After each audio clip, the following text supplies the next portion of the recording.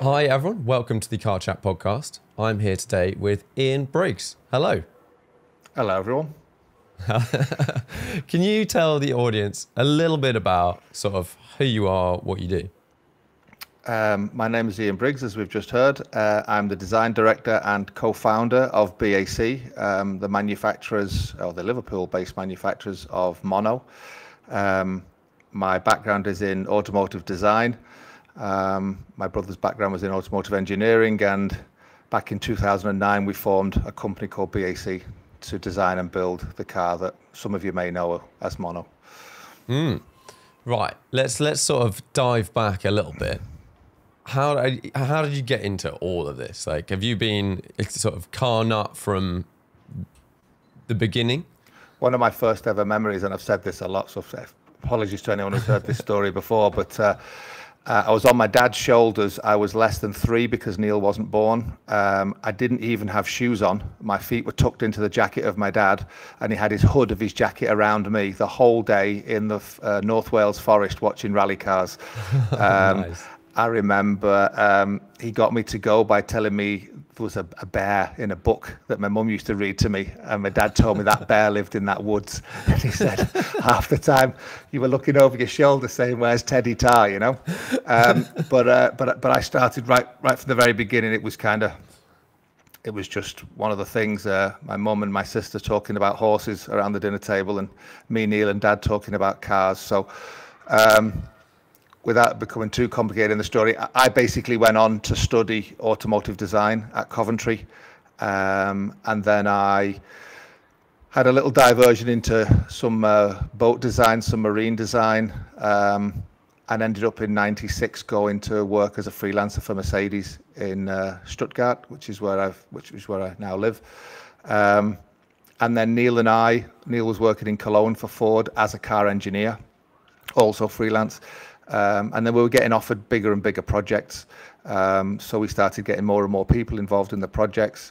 Long story short, we were a design engineering office for the big car companies. But in parallel, I was doing the German karting championship. Neil was doing, I think, Global GT Lights at the time, or Palmer Audi. We both had nice cars, taking them on track on occasions, and there was a car that we wanted that didn't really exist. I mean, if I could just a little tiny bit of detail on that, I was racing for a guy called Frank Jelinski, and he used to race with Stefan Beloff, Jonathan Palmer, that area of Formula 2, and he nearly got to Formula 1. He ended up being a works Porsche driver, raced at Le Mans and all the rest of it. And he'd drive the karts as well, and he was still quick, and there was 4 of us in the team, and we were all within a tenth of each other all the time. So I said to him one night, we were driving to Le Mans for the 24-hour karting event there, and I said, you know how quick I am, you know what I can do. Could I do what you do? And he said, yeah, in Formula cars you definitely could. And I said, why Formula cars? He said, well, when you get into sports cars and GT cars and God forbid NASCARs, touring cars, whatever, they take a certain style, and there's no way of knowing if your driving style fits to that, at any given moment. But guys who are quick in karts are quick in Formula cars. And he explained to me a few bits and bobs. And that was the point when I started kind of dreaming about a Formula car. That instead of track day in my Lotus, it was an Exige Cup at the time, instead of track day in that and taking the passenger seat out and putting lighter bits and bobs on it, wouldn't it be great to have something that was as focused on driving as my skis are on skiing, as my mountain bike is on cycling. So anyway, that's how the idea came along. But yes, back to so we started. So we had the design engineering business, and the idea was, okay, we want to make this car. Worst case, it's a good acquisition project. We'll show our clients what we can do if we're given a bit more freedom. And then we put our designer on it and an engineer on it, and then it just kind of snowballed until we launched the car in 2011. And then there was a lot of interest and stuff, and so we very quickly ended all the projects we were currently working on, and ever since then it's been the focus, BAC. Yeah. When let's wind a little bit back. Your sort of fascination and going down the design route, and then Neil going down the engineering route, was that you just diverge in terms of things you like, or you were like, there was some sort of long-term strategy, and like, well, maybe we can link back up in the future? No, I mean, I don't think we ever thought that far ahead. No, I enjoyed the design side. I did an A-level design. I enjoyed making things, but I also enjoyed sketching. I enjoyed kind of the conceptual side of product design, of industrial design. Being open and honest, I didn't think I could get into automotive. I mean, people mix up the words of design engineering all the time, I feel. But back then there was no internet. There was no way of knowing where you could study. So, for example, we had a careers tutor, and I went to him. I said, I'm really into cars and I really like making stuff and creating. Well, he just immediately thought, okay, the lad wants to do automotive engineering. He said, you need good grades in your maths and physics, which was never my strong point. So I kind of gave up on it at that point. And I actually started my first year at university was to study architecture, because I thought there's a place where I can conceptually design spaces and the way you move through spaces, how things look. You know, I enjoyed all that side of things. And then by accident, I saw an article in Car Magazine about Coventry. And I was like, that's it. That's what I want to do. You know, there was no other way. Nowadays, you just go on Google and you'd find it in 10 seconds. But I was like, that's what I want to do. And I was at Leicester studying architecture. And I lived with a German guy who had a car, which was, like being royalty. So he's like, I'll take you. I'd love to see Coventry anyway. So we went over and visited the school. I never forget, I got in the lift to go up to the studio, and it was an Otis lift. And someone had scratched the Otis logo into Lotus. And I could smell the clay from the clay studios, and the doors open. It's just car renderings all over the wall. I'm like, this is it. I'm getting goosebumps now. So it was a bit of a zigzag path into design for me. But Neil was good at maths and physics, and he naturally went into, I think he studied mechanical engineering at Manchester, then he did automotive engineering masters at Loughborough. So no, there was no design at the beginning. There's no design to create the two components we need to create a car company. That was a fortunate coincidence, I would say. And at Coventry, because Coventry still does automotive design and stuff like that now, it's one of the leading places, I believe. But what sort of thing are you studying? Like when someone says, oh, okay, you're going to do, automotive design. Like what sort of things do you come together and study? Well, automotive design is a kind of a subset of industrial design. Okay. And the thing that differentiates industrial design from most other kind of disciplines is it's not possible to teach you how to design everything from a kettle, a Walkman, an iPod, a chair. You can't tell someone how to do that. So what you actually learn is a process. You learn the design process where you establish your brief and you have a research phase and you have a brainstorming phase where you're going out and out and out and you're thinking, and then you start evaluating your brainstormed ideas against your brief, and then you can't start coming back in towards your solution. So most of what you study there is about reinforcing that process. You get a piece of paper, a drawing pin and some glue and an egg, and they're going to drop it off the 4th floor of the building, and we're going to see who can make his egg survive. Things like that. They're not saying, this is how a wheel arch should look.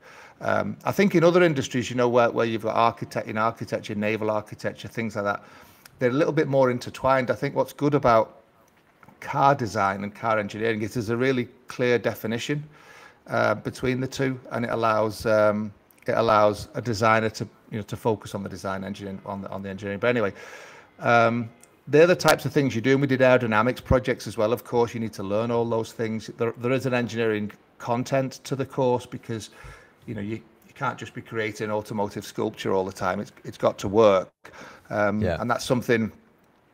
It's always been important to me. Anyway, I don't want to create something that looks pretty but drives terrible.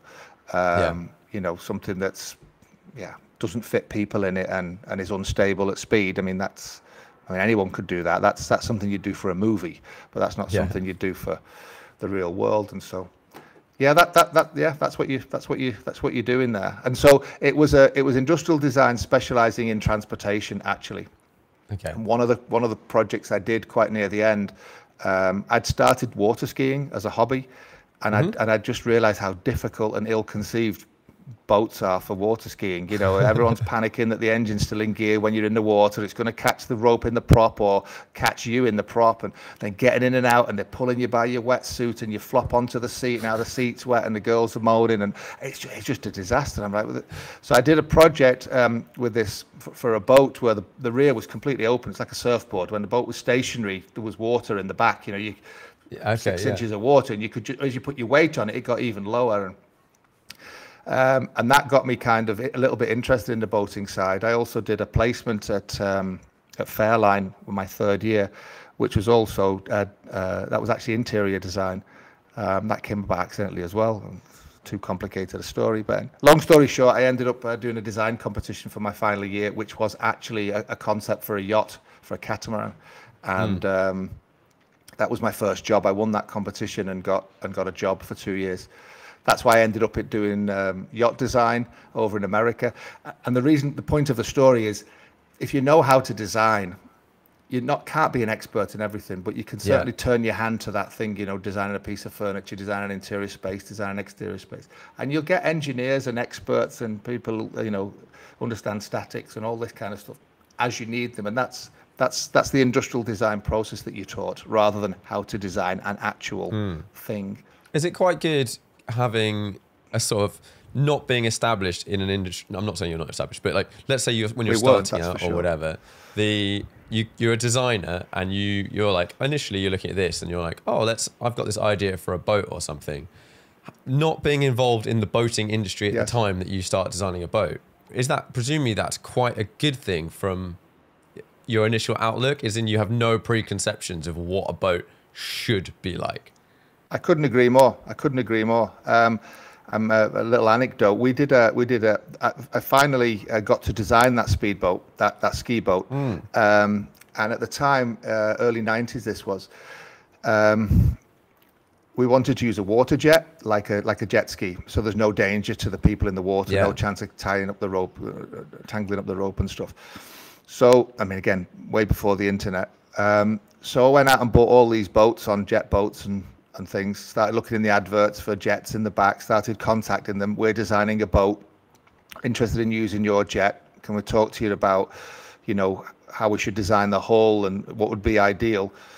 And they were like, they were flabbergasted. They said, no one's ever done this before. And to me, it seems the most obvious thing to do. If you're going to design a boat that's powered by a water jet, then you'd speak to those people and say, you know, how should the area ahead of the jet be formed, and how should it look, and what angle do you want? All this, that seemed obvious to me. And we also, because we wanted to get in and out of the boat really easy. The engine was small. It was actually a Mazda rotary engine. It was the RX-7 engine of the time. Really? And Mazda North America had been doing a project to marinize it, so they took the turbo off and put a supercharger on it. It was the size of a beer barrel. It was fantastic. It gave you so much interior space. You know, the V8s in ski boats just dominate the interior of a boat. And it was under a seat. You didn't even know it was there. And Boston Whaler got the engine and a 17-foot boat and did some trials for a few weeks, and then we got the actual engine they had sent down to us, and we put it in our 17-foot boat, and we went 7 knots faster. Not because we're great designers or anything, just because we'd never done it before, and we'd done it exactly how the jet designers had told us to do it, exactly how they'd recommended. And so I do think it's good to come with a fresh eyes. You know, they say you can't see the wood for the trees. Sometimes when you're in an industry, the way of normally doing things is fine, but if you want to discover new things and move forward, I do think it's good to have a fresh eyes approach.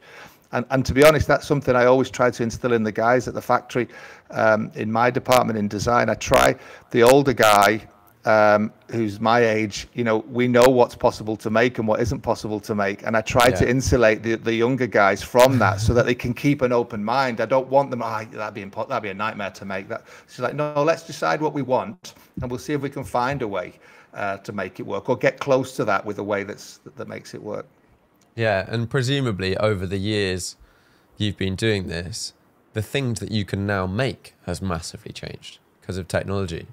Absolutely. I mean, I would say up until 3D printing, not much had changed really. I mean, people were getting better at molding carbon parts, so you could mold more complicated parts than you could in the early days. But it's still essentially a mold with a tooling direction, and your mold has to have as many pieces as you have tooling directions in your part. But the moment 3D printing came along, everything changed. That's unbelievable. I'll be being open and honest. I was a little bit slow in understanding the capability of 3D printing because it was often referred to as rapid prototyping in the early days. And we don't make that many prototypes. I mean, when we launch the car and the car's ready and we're building it, there's not a great deal of requirement for rapid prototypes. And so I didn't really understand the capability. But when it becomes additive manufacturing and you start to think about what you can do, I mean, everything we do is about either removing material or creating that material into a mold that already has that form. Whereas with 3D printing, you can create an outside shape and the inside shape can be anything you want. And so it even takes time to understand how you can get the most out of it. But the mirror arms on Mono R, for example, they're hollow with a honeycomb inside. So they're lovely and smooth and aerodynamic on the outside. They don't need ribs. They don't need reinforcements or anything like that because they're all inside. When 3D metal printing is still too expensive for most applications. But now they can. You could print a wishbone, for example, with an internal structure, so you don't need all that reinforcement, and you don't need all those getting fatter to the end where the connections are and stuff like that. So, no, that's the most exciting area for me, additive manufacturing. And for the people that don't know what that is, so additive manufacturing. What is additive manufacturing? I mean, the simple way to think of it. And there's versions and variants on this, but just think about starting with a piece of paper and your inkjet printer puts the shape of the thing you want to make down as a layer of ink. Then the piece of paper drops 1/1000th of a millimeter and it puts another layer on top. And then it drops down 1/1000th of a millimeter and it does that. It just keeps doing that, building up these layers. You need support structure because obviously if the thing you're making, let's say you were trying to make a upside down pyramid, there's got to be somewhere for the first layer to sit, or the second layer to sit on the first. So you'll end up with creating support structures, but there's software that does all that for you. And depending on the direction in which you want to carry loads, and depending on which part of the part is important for aesthetic reasons, whether for a good finish, you can orientate the part in different directions, but it's essentially just taking lots and lots of slices of any object. You could take a mouse, slice it into 1,000 slices, and just imagine printing them slice by slice. You can do it with plastic. We do it now with carbon fiber reinforced plastic, and you can do it with metal. And they're getting more and more sophisticated. As you can imagine, the layers have to bond to the layer before. So they're getting better and better at doing that now. You have heated chambers that keep the metal almost metal or plastic almost molten until the next layer goes on. So you get really good interlayer strength. Early parts were a bit brittle across the layers, but along the layers they were strong. That's still the case to a certain extent, but it's getting better and better. And doing this process, have you basically kind of had to almost throw out, like we were saying before, throw out the way of doing it because you're like, well, I can make something, this is a little case here, but it's like, if you open it up, there's all sorts of crazy stuff inside. Now, in a conventional way of manufacturing something, impossible. Well, obviously not impossible in that because it's 2 bits put together, but you know what I mean? You can make a solid structure that has a crazy amount of stuff inside that you cannot see, cannot access, can't do anything. Well, it's like any new technology. I don't know if you recall the first time we had carbon fiber bicycles. They were really just carbon fiber tubes joined at the ends, just like they were joining metal tubes. It was a new technology. There was some weight savings doing it that way, but it wasn't really taking full advantage of the material. And now if you look at a carbon fiber bike, they're monocoques, and there's complete freedom of shape. So you can make aerodynamic shapes, you can make shapes with the depth you need in certain areas to give you more stiffness. They can really use the material, and it's moldable, unlike a steel tube or unlike sheet steel. So you can really, over time, we've learned how to use that material to its best, and I think that's a process we have to go through with additive manufacturing as well, because your first thoughts are you create the shape you want, and then you look at where the loads are and you add material to create that stiffness. And what you end up with then is a shape where you say, okay, that's what I'm going to end up with. So I'm going to start with a block and I'm going to machine it all the way out of solid and I'm going to end up with it, or I'm going to cast it. Whereas with additive manufacturing, like you say, you can make any shape you want and then put the structure inside that you need. You can have, I mean, there's software that does that automatically for you. You can have anything from a 5% to a 95% honeycomb inside, and you can pick the different patterns that give you just stability or strength in a certain direction. And even after you've done that, then you can then add additional ribs as well. So sky's the limit, really. It's a super exciting technology, and it's definitely the way we'll be making more and more parts in the future. Yeah. Looking at, because there's, what's that company? Zinger. Yeah. It's like Zinger in the States. I know they do a lot. Absolutely.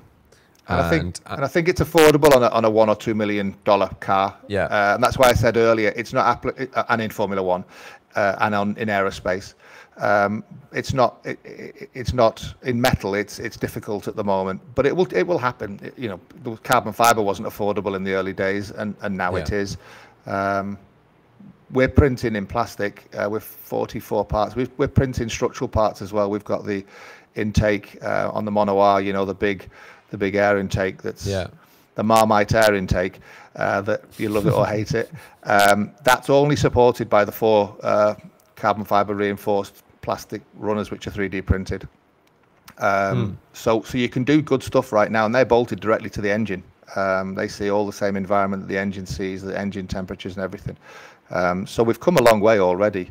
Yeah, and then because along with this, you have the sort of iterative design side of it, running it through a computer and it forming the sort of perfect shape. On some level, do you see that as like taking away from, you're like, well, I want to design it, and then the computer's like, but this is the perfect way. How do those blend? I mean, I must admit, I suppose ultimately, if you go far enough in the future, 100 or 200 or 1,000 years or whatever, then maybe computers can be creative. I mean, they certainly can to a certain extent now. Generative. Are you familiar with generative design, Sam? A little bit. So yeah. So for people not so familiar, historically, what you would have done, let's say, you're making a bracket. It bolts to a surface and it's supporting something. So, you design that bracket and you decide what material it's going to be. You'd put it through an FEM analysis and it'd show you where the areas of highest stress are, and you'd add some material there, and the areas with less stress, you'd take some away. And you'd go through that process 3 or 4 times, let's say, until you got to something that you'd consider was fairly optimized, none of the materials being overstressed, and it's all similar color in the display to show you, okay, it's all carrying a similar amount of load. Well, generative design can do that thousands of times. And pop out a solution, and then do it again and pop out a solution. You can have 100 solutions. They're still engineering solutions to a problem that you set. And that's the difference. If you and I are brainstorming a new product,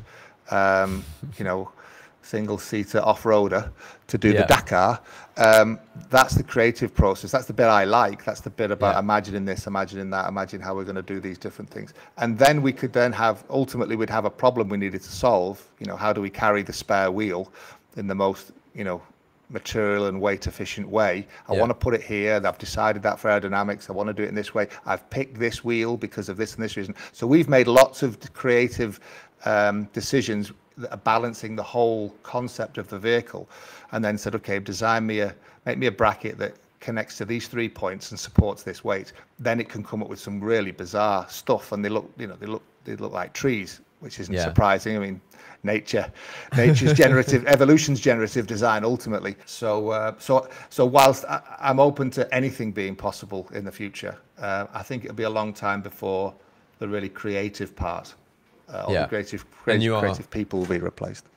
Hopefully. Yeah, like you said, at the moment, you're picking the key bits. You're like, it needs to be able to withstand this load in this area and blah blah blah, and then it fills in the gaps. Yeah, I mean, it hasn't decided which wheel and tire package it thinks the most sensible to compete at the Dakar. It hasn't decided the best place to carry them.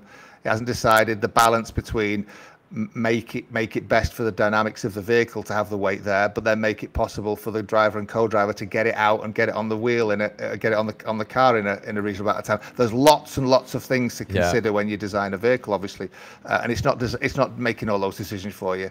It's just saying here's 100 different ways of a bracket supporting that weight, for example. When you first started thinking about making a single-seater and a single-seater road car, that in itself, because are there any other single-seater road cars? Not that I'm aware of. I'm trying to think.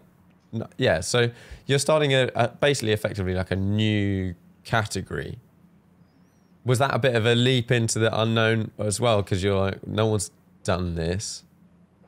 How do we? Are people going to want it?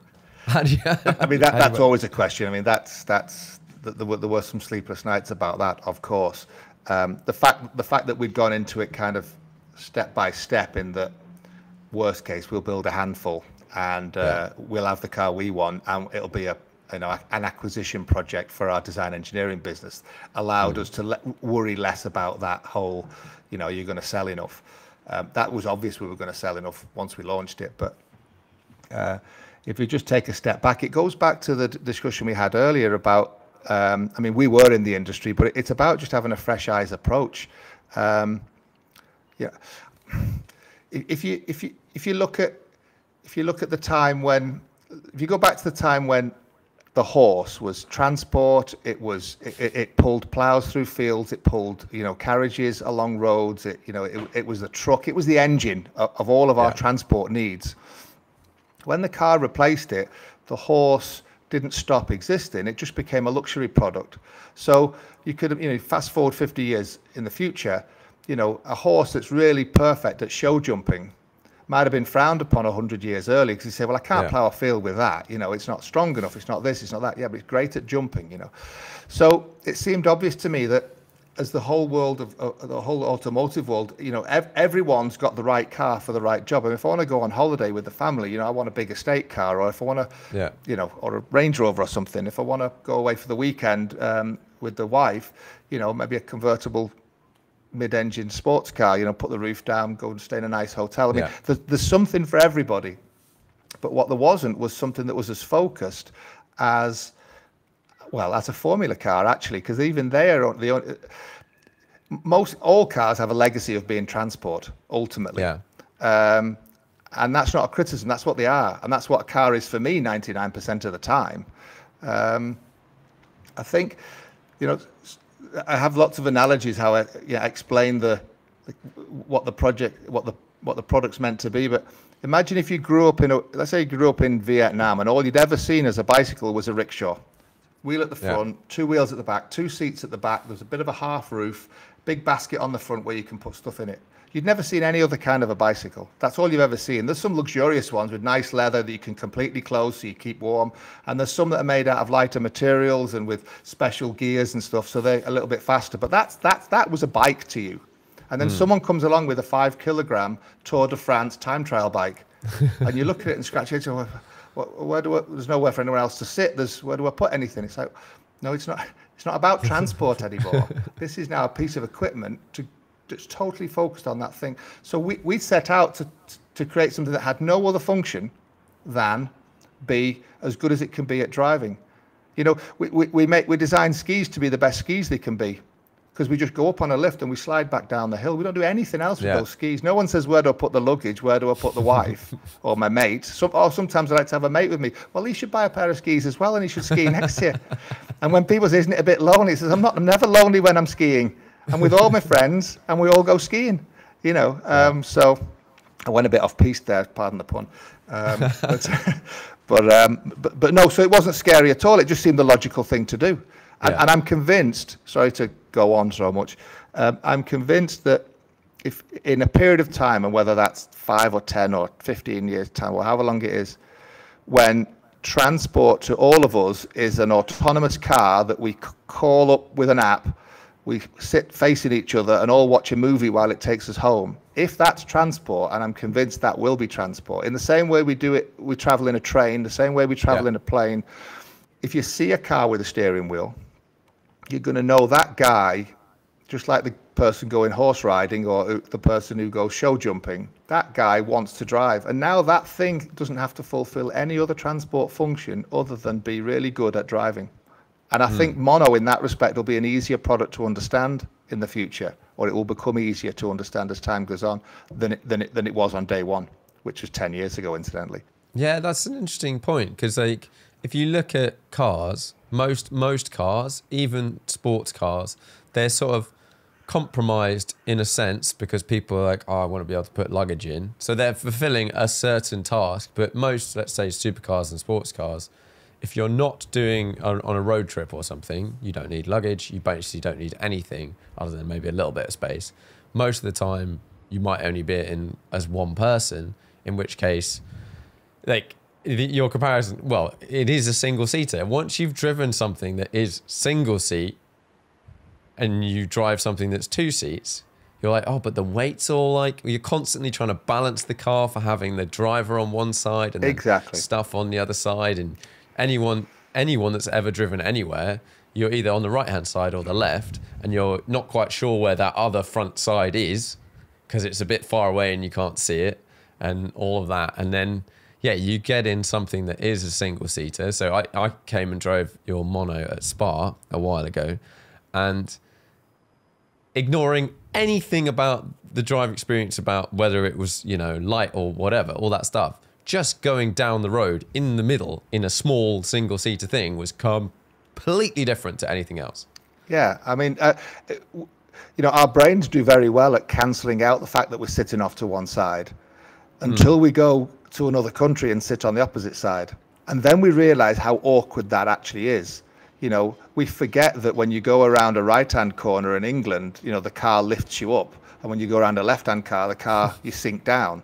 We cancel all that out until the opposite happens. And then it all feels very alien until your brain readjusts. So even just that. And the point you make is a good one. I mean, it's not against any of those cars. Those cars are designed to do a different thing. That's why I say back to the rickshaw. I mean, you can make it more luxurious and you can make it more sporty, but it's still transport made more sporty. And if people,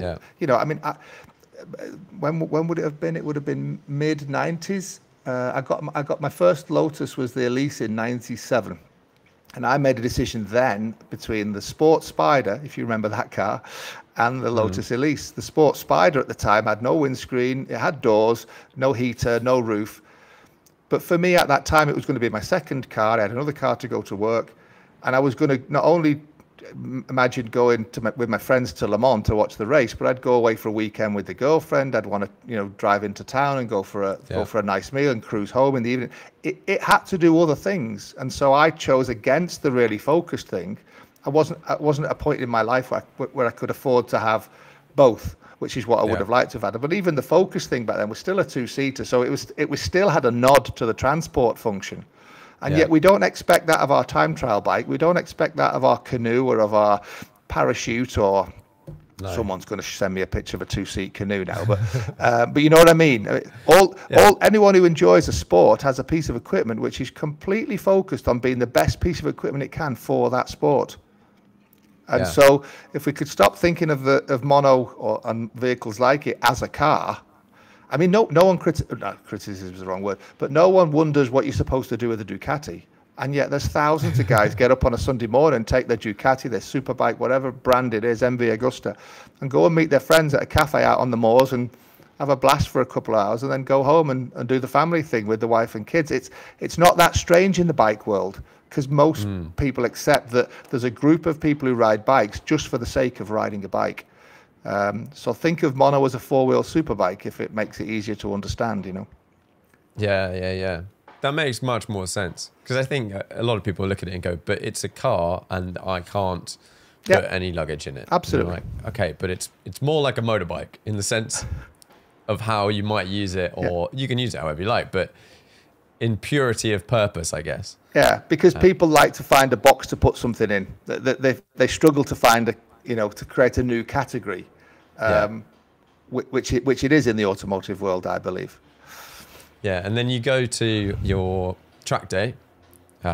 We were you guys were there. I was at that supercar driver thing at Donington, and there's all sorts of incredibly fast road cars And then there were some race cars and stuff like that. But, you know, you've got your, whatever, a Chiron or a McLaren 765 LT or all of this sort of stuff. And anyone that's done a lot of track driving knows that those cars are quite fast, but they're not as fast as a race car.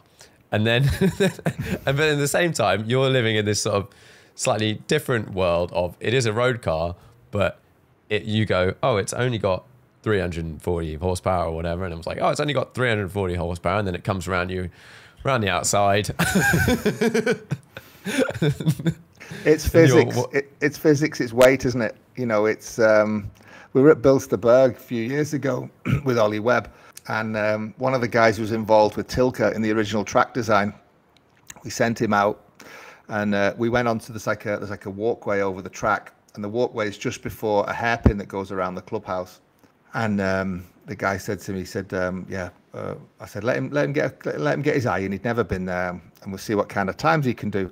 And he said, oh yeah, the quick guys are braking just as they come under the gantry, under the bridge. I'm like, okay. So Ollie comes round first lap, changes into sixth as he goes underneath us. And the guy literally went, he thought he was going off. He was convinced he was going off. And Ollie stayed on the gas for a good 1 or 2 seconds and dung, dung, dung, dung, dung, dung, dung, and round the corner. He looked at me. I said, it's physics, it's weight. You know, you've got to stop 1.5 ton or half a ton. You can't, I mean, everyone quotes Chapman, but he was a genius. And, you know, you add power, you're quicker on the straights. You add lightness, you're quicker everywhere. Yeah. I have a standout moment, and I think it was one of the first times I passengered in a Radical. So I have an SR3, and whenever you take, it's the same. Well, I say the same thing in a mono. You can't do it in a mono, but if you take someone out in a car like that light, and if someone's not been in a car that light, and then this has got a bit of an aero element as well. Yes.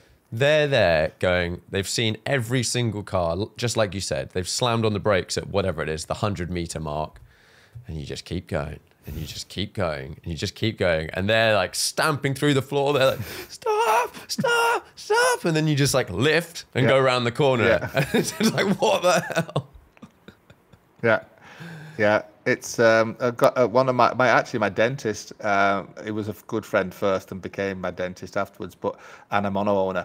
He used to have a GT3 RS, and he goes to Hockenheim a lot. And the Parabolica there, big long, you're doing 250, something like that. What's that, 150, 155 mile an hour through there. And it's quite ripply, the braking area from the Formula One cars. And he knew where he braked in the GT3 RS, and he said, I'm literally counting to 2 before I hit the brakes. It's a massive difference. And I think the other thing, you know, when on Top Gear, when Clarkson compared it, I thought that was really good. You know, he had the 208 Peugeot 208 going down the corner at something like 89 miles an hour, and then an M3 was only 91, and a GTR was like 92 or something. It was tiny little differences, and then Mono went through 104. It's physics, and so it's not single seat for the sake of that being unique or anything like that. It's just what it gives you, and even your Radical, and it's nothing against the Radical, but if with the same design philosophy when they designed that, if they said this chassis only needs enough space for one person, it would be a little bit lighter. It would have a slightly smaller frontal area, and it would go a little bit quicker. You know, but they accept that compromise because it's very sports car inspired, very kind of little mini Le Mans car, and there are people, which I fully accept, enjoy giving passenger rides and enjoy letting someone else have the experience, which is absolutely fine. Yeah. But if that car had a seat in the middle rather than on one side, the purity of design could be a bit better for its purpose, and it would be quicker. Yeah. Within the same, exactly, within all the same parameters. Exactly. It actually cost a little bit less as well. When be less metal in when you're designing, so we got mono. And then we've now got, I don't know which came first. Did Mono R come before the new Mono? Yeah, I mean, the original Mono was the 2.3 litre normal aspirated, then the 2.5. Then we did a slightly wider cockpit version. The chassis didn't get any wider. The frontal area didn't increase. Just created a bit more efficiently the space. So that was what was originally Mono.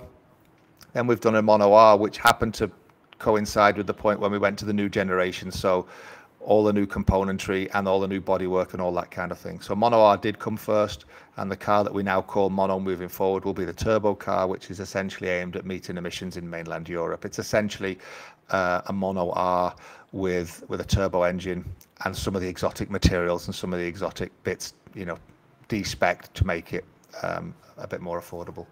What were some of the fun sort of design and interesting changes from Mono to Mono R, which is then going to be carried over?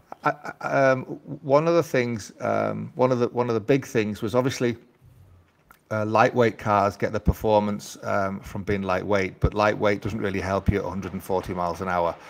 Yeah, There's not many things accelerating fast enough that the weight is a significant factor. It's really the wind at that speed. yeah, So from my point of view on the design side, there was a big focus on how can we make it just more slippy. And the easiest way to start doing that is to reduce the frontal area. Anytime you see drag coefficients quoted, they're utterly meaningless until you multiply it by the frontal area. You know, you could have the slippiest teardrop in the world, but if it's the size of a house, it's going to be difficult to push it through the air, you know. So those two factors. And so what we did was, if you can imagine, you know, there's some things that you have to have. You've got to have a driver and you've got to have wheels. Yeah. So imagine that person just sitting in front of you. You sit them as low as you can, and you know, Formula One have experimented with sitting drivers lower and lower and lower. Yeah, I'm talking about the angle of your body, and they found that if you get beyond about 45 degrees, you start to struggle to breathe properly. And so that's where Formula One's ended up. You end up with 45 degrees. So you've got this driver sitting as reclined as he can, and now I've got a circumference of him. I've got to move him through the air. And one thing I really like about the single seat layout is it allows you then to put the fuel tank, the engine and the gearbox are all behind that outline. So I've added nothing to my frontal area. If it was a transverse engine, I would have added frontal area, but I haven't. Now, what can we put, you know, under the driver and in front of him, again, without increasing any frontal area? And there was a bit of an aha moment, and that's why Mono R has the central main beam lights, because you know, your lighting package does take up some frontal area. If we can hide that in a place where we need it anyway, within the circumference of the driver, then we're ahead. The original Mono had the lights below the rear wing. We've moved them outboard to be behind the rear wheels. So essentially what we've tried to do is put everything in front of the wheels or behind the wheels, and everything within the circumference of the driver, forwards or behind him. So make the car slippier. And if you see the car, you know, we call them the upper body or the main body. That's the thing that's the color of the car. You know, if someone sees a white Mono, it's everything that's white. Lift that off. What you actually see is something that's very narrow by your feet. It actually starts the width of two headlamps. Gets wider past your feet, past your hips. It's the widest by your shoulders. I also like the four-cylinder engine for that respect. It's lovely and narrow. You know, it's not sticking out at all. And then it gets narrower and narrower, and it ends up with the crash structure at the rear, which is the width of the fog light. So it's this lovely, lovely aerodynamic shape all the way through the car, and there's a purity to that. And as a designer, you know, I like that as well. So that was one of the big focuses. I really enjoyed, you know, optimizing that, and then that led to the wishbones becoming more aerodynamic as well, because you've got to have that. You've got to connect the wheels to the car, and that's what I also love about creating this type of project, because we don't need, you know, I've done projects with Porsche in the past, and I have massive admiration for that company and for those guys, because, you know, when you redesign the 911, it could be anyone from a mum taking her daughter to school to a lad doing a lap of the Nürburgring, you know, and how do you make all the decisions that affect you in one direction or the other? We don't have that. We don't have that. It's absolutely clear. Let's make it slippier. Let's make it lighter. Let's get the weight lower. If we're going to save weight, let's save it where it's the most important place to save it. And once we've done that, let's get it as low as we can. And once we've done that, let's move it towards the driver. Yeah. You know, we've moved the battery. The battery used to be in the nose, on the floor, lay flat. Now it's lay flat under the driver's knees, where the fire extinguisher is. Fuel tank's directly behind the driver. The CFG doesn't change from full to empty tank. It's wonderful to design for that, such a pure thing, and to have such an easy checklist, an easy brief by which you check off your ideas. Does this get us closer to what we're trying to achieve? Yeah. Yeah, you don't have. Yeah, that is impressive when you look at someone, like Porsche. Yeah. Who've got this crazy remit. Even you then start ending up with cars that seem really confused as well, though. Like, yes. Let's say you might have a Cayenne Turbo S GT whatever, and they're like, it'll do the fastest Nürburgring lap time for a car, like, an SUV. And it's like, who cares? Yeah. I don't actually know who cares. And then Manthey Racing go and tune it. It's like, yeah. What? Agreed. I mean, that's why I say, right tool for the job. Our customers have all these various cars, but my dream garage, it'd have the family, it'd have a Range Rover for going on holiday with the family. It'd have this, it'd have that. It wouldn't have a Range Rover SVR. I don't get it. If I want to go quick, I'll jump in my McLaren or my this, or I'll jump in my Mono if I want the ultimate. So you just think of your garage as a tool drawer, and you've got the right tool for the right job. Yeah. Don't try and make one tool that does everything. Yeah, absolutely. I found myself in a situation 2 years ago, year ago, where I had like 5 cars, but they were all very similar. And they were like slightly different, but they were all very similar. They were all sort of driver-focused, sporty cars of various lights. And then I suddenly was sitting there, I think it was probably doing the podcast, and asking people some of these questions and whatnot, and being like, this is stupid. Like, I should have a comfy car. Mm-hmm. I should have one that is good for doing long distance, one that is not. Yeah. A track car.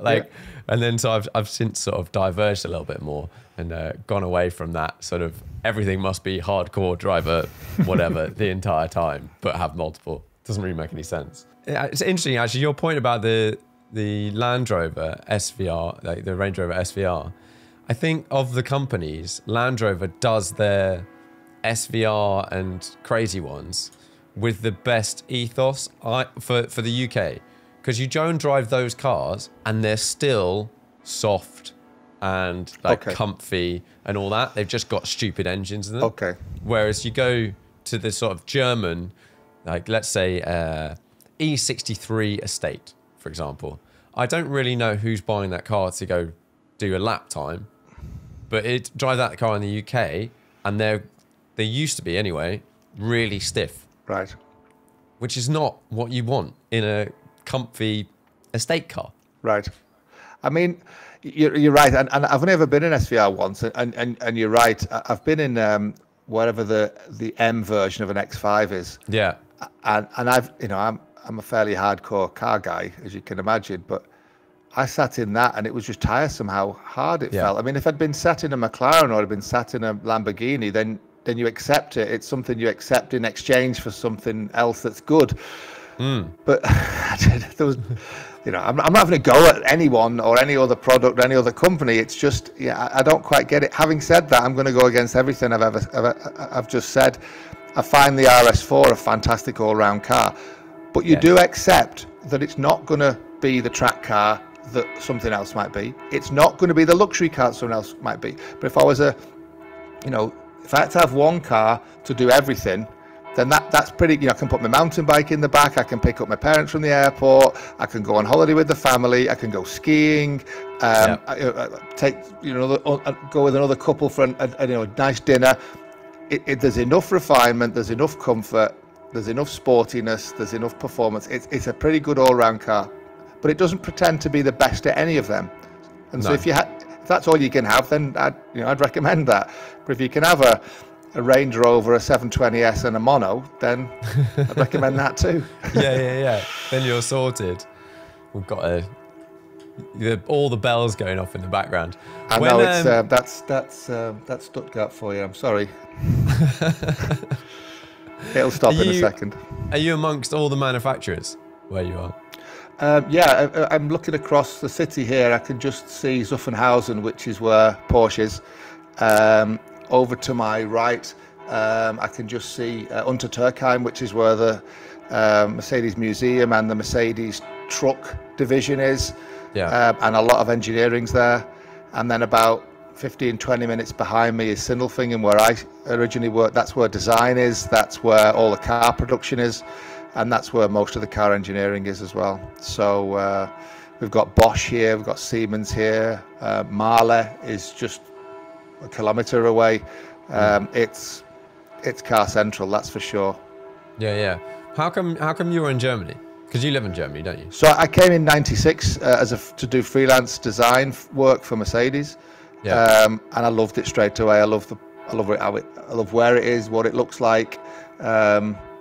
It's great for my profession, obviously, as a freelance, automotive designer. There's car companies and car suppliers. There's tons of work.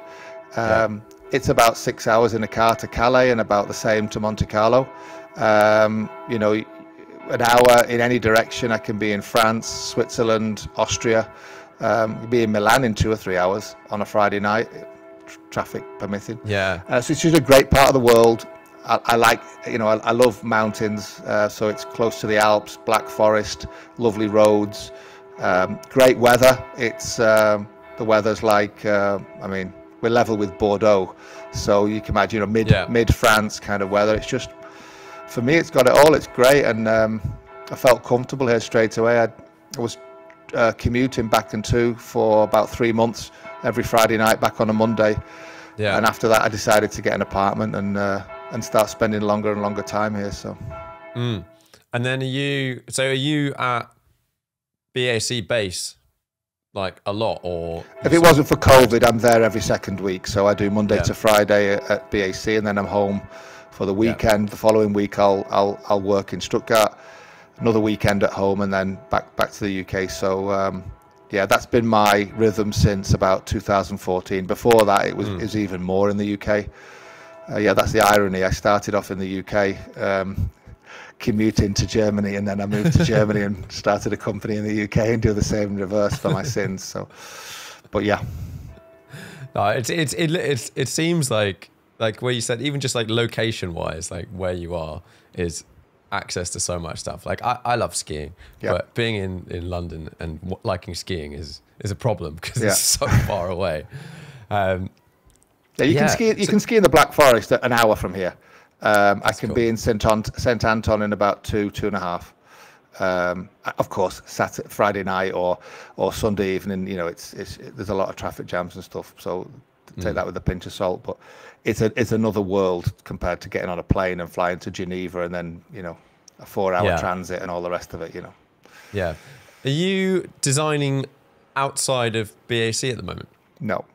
We've since within a year or two of 2011, we've focused exclusively on BAC.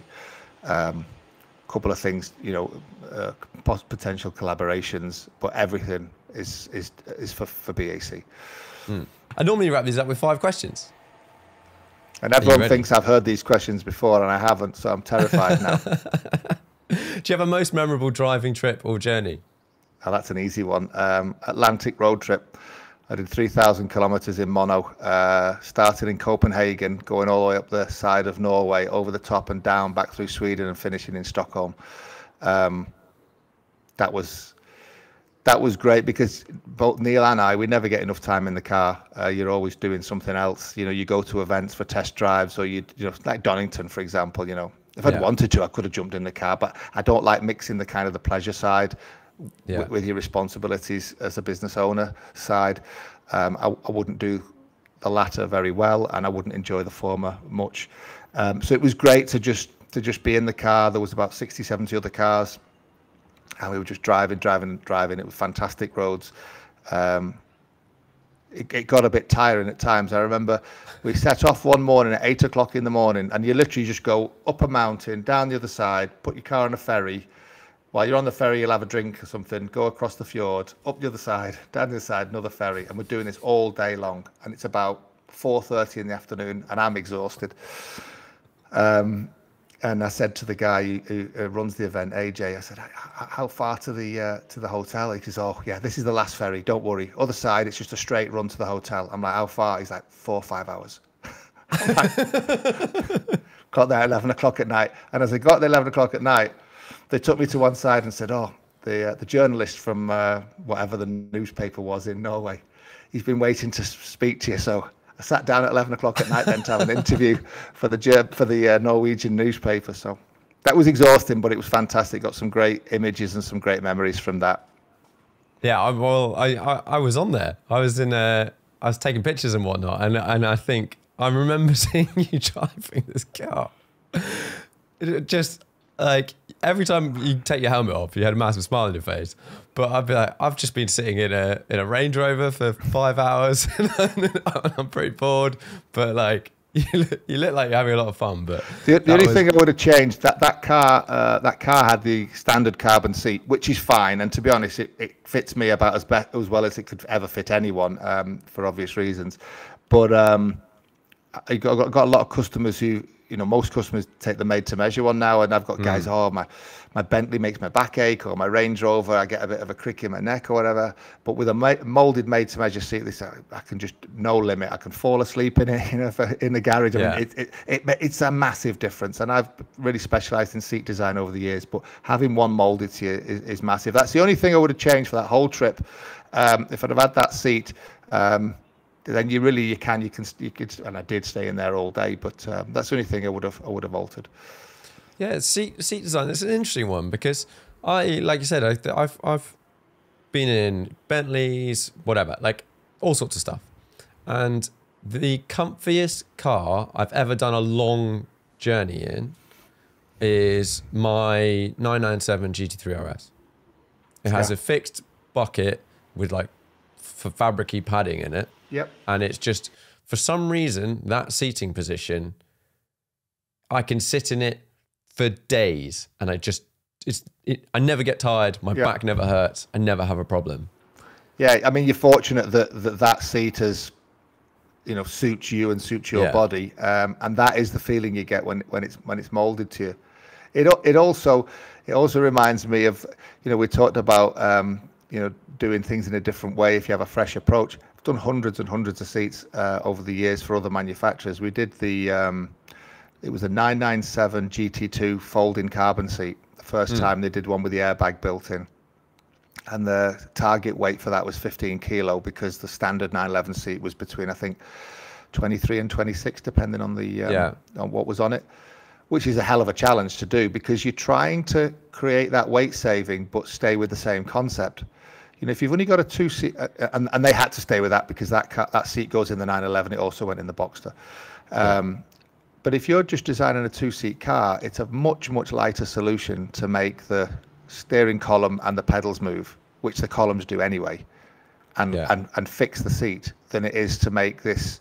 I mean, you think of the forces on a seat in an accident, and if you think about the impact up high with your upper body, your shoulders into a seat. Think of how cantilevered that is over the fixings to the floor. And if you could just support those shoulder areas. So, in mono, for example, the seat weighs, I'm going to say, not even a kilogram. I mean, it's foam molded to you. There's no structure. The structure is the car. So we just, we mold the seat in the car to the driver. And then you have an adjustable steering column and adjustable pedals, and that's a much lighter way of doing it. You keep the driver's eye line in the same place, you keep the driver's head position in the same place. Things that are important in an open cockpit, but they're important in most cars. So I think there's a lot of optimization that can happen with seats because even the best cars put 50 kilos worth of seat in the car, and there'd be a simple saving there if they were to just alter the concept of how they do it, rather than take what they've already make and just apply as much tech into saving weight. Little aside there, that wasn't your question. But it's interesting because you get like LaFerrari is a fixed seat. Yes. And pedals and steering move towards you. I've sat in one, but I've not driven one, so I can't say what that's like. But that as a process sounds a lot better because I don't know about you, but I like my steering wheel really close. Yeah.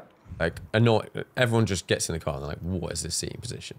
But I can basically get in no cars and have my seating, this position I want, because I can't get the steering close enough. Yes. Now, is that just because they've obviously just picked a certain length and they've gone, it's got to be within these parameters, and making it longer is harder? Or have they picked an average person, I guess? It's a good question, isn't it? I think the more you adjust, the longer the travel of the seat, the bigger the challenge to take the forces become, of course, the bigger any cantilevers or the bigger any kind of lever arms on the fixings are. As far as I'm aware, there's not many seats with anything more than the 4 fixings, the 2 front slider fixings and the rear slider fixings. I don't know the LaFerrari well enough. I don't know if they've attached the shoulder areas, which makes a huge difference. The moment you just get hold of that area, you take an awful lot of force out of the fixings to the floor. Yeah, and so it's hard to get all of that movement. And again, they've had to take someone average and say, where's it likely that he's going to want the steering wheel in these different positions? Whereas if you just focus and say, I'm going to leave the person in the same place, you are going to have a bigger adjustment in your steering column, of course you are, and adjustment in your pedals. But that's, for us in a single seater, that's easier to engineer. Our steering column, just because it's in car direction all the way through the car. There's no real limit to how much you could adjust it, really, in theory.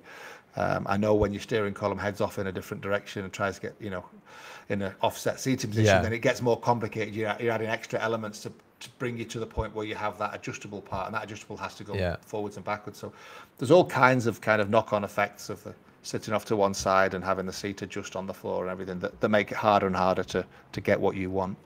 Yeah, and then your seating angle, you've picked that Formula angle basically. That's one of the things about having, let's say, a fixed seat in my GT3. I get in a car that's, let's say it was another Porsche and they have their 18-way seats. Yeah. And you can adjust it 18 million ways.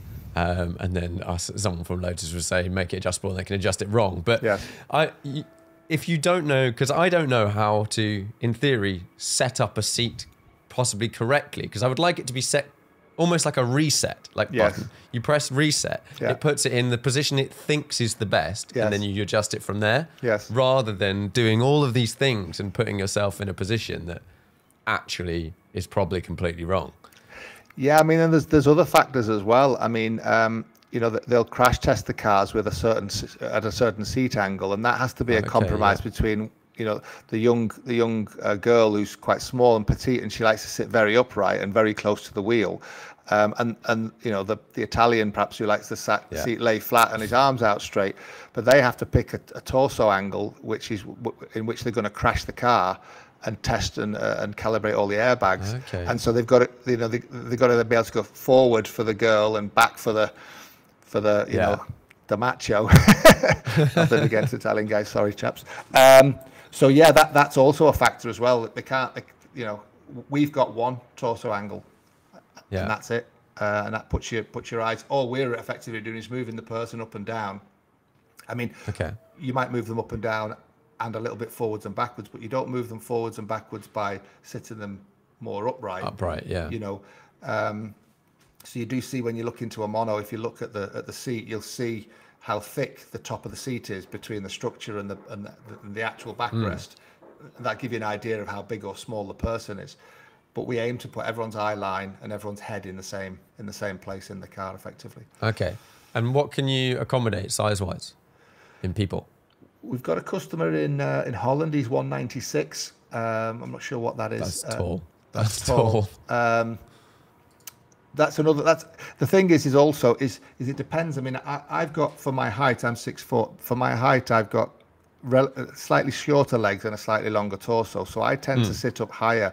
By the time I scoot down to get my head in the right place, although my legs aren't the longest legs, they do, they end up quite a bit further forward. You've got people the opposite way around, long legs and short body. So it's their height and then a combination of those factors. But and of course how big they are as well. I mean, a slim guy can get kind of crunched up, cinched up a little bit, get his knees up a bit, and you'd be surprised, a tall slim guy, how big a guy you can fit in it. But if anyone's interested, you should come and try and see. We'll see if we can fit them in. Yeah. And when you're in the ideal position, I can't remember from when I was driving, how much is your head in the airflow? I mean, we're aiming to try and get your nose level with the top of the wheel. So you're looking just over the top of the wheel. If you look directly in front of you and try and see the road, you probably look slightly through the aero screen. But looking ahead of the distance you'd normally be looking ahead, of where the next corner is coming and stuff, you're looking ever so slightly over this aero screen. So if you could drive it with a pair of sunglasses. As a manufacturer, we can't recommend it in case someone got hurt, but be in the face or something. But I've got lots of customers who do that, and it's lovely. I've done it myself. It's for people who drive mopeds or Harleys Davidsons with open face helmets and sunglasses. It's we know what it's like to get a wasp in the chin. But you're a lot less exposed than you are on a bike. Same with the weather. If you're on a bike, you need waterproof gear, and literally your whole body's being assaulted by the weather and by the cold. In mono, if you drive in mono in the rain, you might get a little bit on your shoulder. You'd put a helmet on in the rain, of course, but even then, you'll end up with wet hair. But you're not getting in your face really, because of the angle you're down at and the aero screen kicking it up. It's not completely over your head. The top of your head does get some wind, and of course you're aware. You do 100 mile an hour with a pair of sunglasses on. You're aware of the wind, of course, but it is doable. Yeah. And do you put little aero flicks and stuff on the helmets? Yeah. The helmet I use is the Bell helmet with the little duckbill as well. Yeah. So at the angle you're at, the duckbill sits quite nice, and it keeps it all stable. It's less of a factor now with the aero screen. Without the aero screen and the wrong helmet, you could start to get a little bit of lift. But it was mostly, people using motorbike helmets or whatever they had lying around. A proper single seat helmet designed to be worn in an open cockpit, with or without the aero screen, works absolutely fine. Yeah. That was a real learning experience too, when I got the Radical. Yes. Driving around doing like my first track day I didn't have any of the aero bits on the helmet, and you just your head's getting ripped off for half the day, and then you put all these little aero flicks and tails and whatever, and it suddenly your head just sits level. You're like, oh, this is so much better. Yeah, it's also an interesting point on when we do test drives. I mean, if someone comes from motorbikes, he's got nice cars and fast cars and everything, but he's a biker as well. They come to terms with the open cockpit much quicker than guys who've never experienced 140 mile an hour wind down the hanger straight. And that's why when we do test drives now, we give them like 3 or 4 runs in the car over the course of a day, because that first run is so overwhelming with all this information your body's receiving that it never got before. No servo brakes, no power steering. Your body knows everything that's going on, but it's a lot of noise, let's say, that your brain needs to learn. What do I filter out and what's important? So any little movement of the head is distracting if you've never experienced it before. But once you're used to it, you don't even think about it. And bikers feel comfortable in the car a lot quicker than guys who've only ever had closed cockpit cars. Yeah, I totally get that, because it's like completely different experience. You're in the elements. But that's what's wonderful about driving it at normal road speeds in a pair of sunglasses along a normal road. Every car most cars are designed to insulate you to a certain extent from the speed, from the noise, from the whatever. But ultimately, if you just think about this, this bag of liquid and meat and what a human being is, and then just moving through the world at 50, 60 mile an hour through forests at speeds that no horse or animal could move at. And we take it for granted. Whereas if you're in an open cockpit car, you go into the forest, you feel the air gets cool. Yeah. You smell the forest. That's why motorcyclists love it so much. And you come out of the forest and you climb up, and suddenly the sun's there, and you feel the warmth against your body. And as the speed builds, your hair starts getting pinned back. You're just aware of moving through the world, and it's an experience which we've kind of forgotten, because modern cars are so good at doing what they're designed to do, that just doing 30 mile an hour to 60, 70 mile an hour on A and B roads is just a nice thing to do. You don't have to be going hell for leather. Yeah. You get so much more out.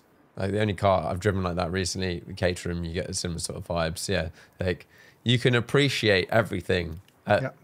You're not just searching speed. Yes. Because that's the only thing you've got as a metric, like G-force. You've got all the other sensors and whatever going on. If you could only drive one car for the rest of your life, okay, you technically get 2. You get one car, and then you've got £500 for something else. So the only one would be a Mono R, and then I'd have an old diesel Golf for 500 quid. Yeah, Fair enough. Fair enough. Because I tell you, sorry, just to clarify that. Yeah. Because it's already started here in Stuttgart. They've got a system, a car sharing thing called Car2Go. It's app based. They're all electric smarts. I don't actually own a car. I don't need a car. Really? No. That's quite neat. I live in the city centre. I can walk to anywhere I need to go to, or I can just get one of these cars. You jump in it, you pay 27 cents a minute. It's cheaper than the bus for anywhere I need to go. Yeah. I can park it anywhere for free, and I get one at the end of the day and drive home. And if I've had a drink or been out for dinner or whatever, I can call a cab. So.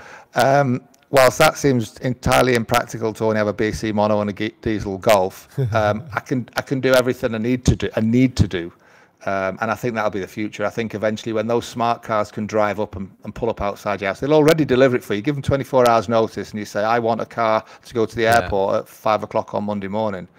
You tell them 24 hours in advance, it'll be outside, fully charged, ready for you to go, and it's reserved for you for 2 hours either side of your planned time. So eventually that'll pull up.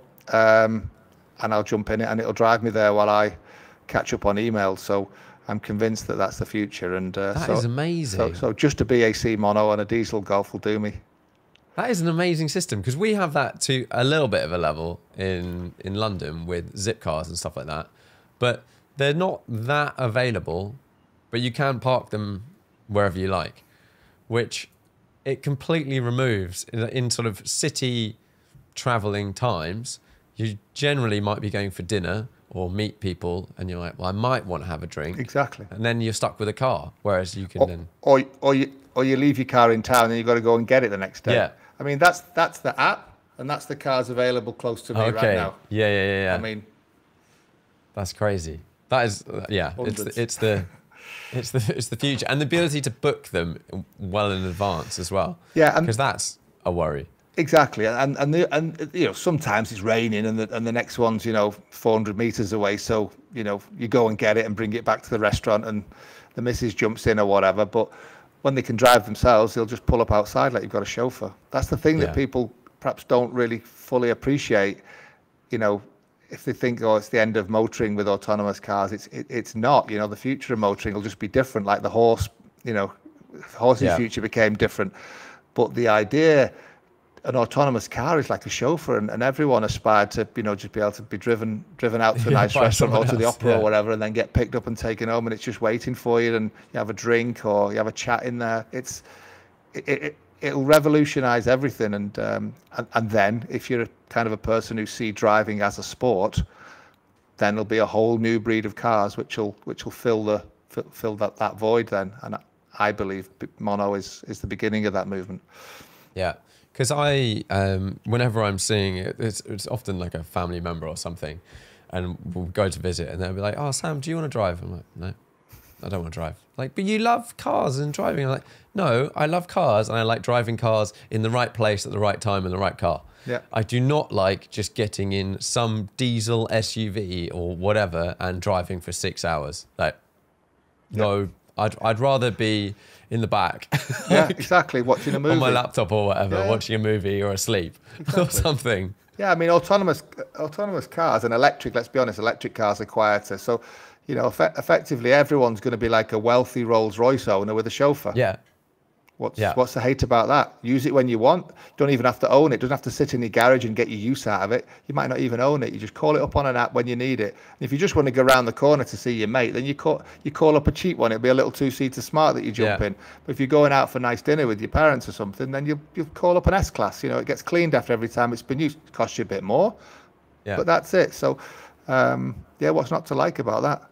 Fill your garage with Lancia Stratoses and BAC monos. Exactly. Then you go back to just having a garage full of really hardcore drivers' cars, and then everything else doesn't matter, and you're not burning money on whatever. A car that's sitting on your drive, not getting used. Right. What do you think is the most undervalued car at the moment? What should be worth more? The first thing that springs to mind as being undervalued, and this isn't in a monetary terms, but in a conceptual terms, is the i3. I think the i3 is an incredible car. I think it's incredible today. I think it's been out 6 or 7 years. I think it was way ahead of its time. And I'm glad it's working for BMW. in a way that the A2, which was also ahead of its time, never did for Audi. It always makes me sad when a company sticks its head, they say in German that you lean out the window when you take a risk, Yeah. So when a company takes a risk and don't get rewarded for it, it always makes me a bit sad, because I wish the market would reward that a bit more instead of rewarding, a new Mini, which is just a lookalike of an old one with otherwise nothing to do with the concept bigger, or anything. It's just a big, I don't know. It's like a cartoon character applied to a car. I don't know. It's so I think the i3, the fact that they didn't just take an ICE engined car and just electrify it.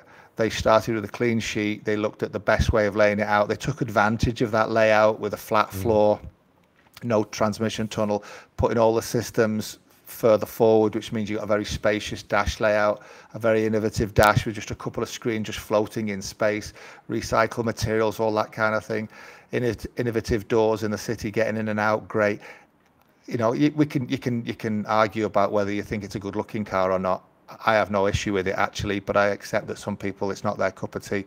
But that's not what I'm talking about. I just think it's such a, my brother's got an i8, Neil's got an i8, and it was being serviced, and they gave him an i3 as the courtesy car, and he asked me to go and pick it up. He had to go away on something to do with BAC. And I had the i3 overnight, and then I went the next morning, and I took it around to our parents, and because my mum likes SUVs because she sits up high, so I gave her a drive in it, and she's like, "I love this. This is nice, easy to get in and out of, good view, all the rest of it, dead quiet." My dad loved it because it's just high tech and just sounds like a spaceship, with its. And so I think that those things, the what's the word, the effect they'll have, or I'm struggling to find the word. The effect that they'll have, and the foresight they have, or that product has for the rest of the world and for the rest of car design, I think is underrated. Let's say that, rather than undervalued. Yeah, because you look at an i3 now, and it still seems. You look at like the materials they used and the way they did it and the way they approached it, and you're like, oh no, this is still like super current, but it came out ages ago. Exactly. Like, and it started probably 4 or 5 years before that. Yeah, I want people to make. I think this is why the electric car space at the moment is quite interesting from a design point of view. Is we've got a lot of people coming into the space that have not made. It's a bit like the boat thing we talked about at the very beginning. Not made cars before, and they've thrown out all of this stuff that everyone's gone, this is what a car should be like, and gone, well, if it's electric, let's approach it from the start. And we're starting to see really interesting, I think, features and ways of making cars that you wouldn't have seen from your conventional manufacturer, or unlikely. No, I agree, and it can only be good, because if anything's in some way better, the market will reward that. Unless the market likes pastiche retro rubbish, which it seems to, unfortunately. Which it does.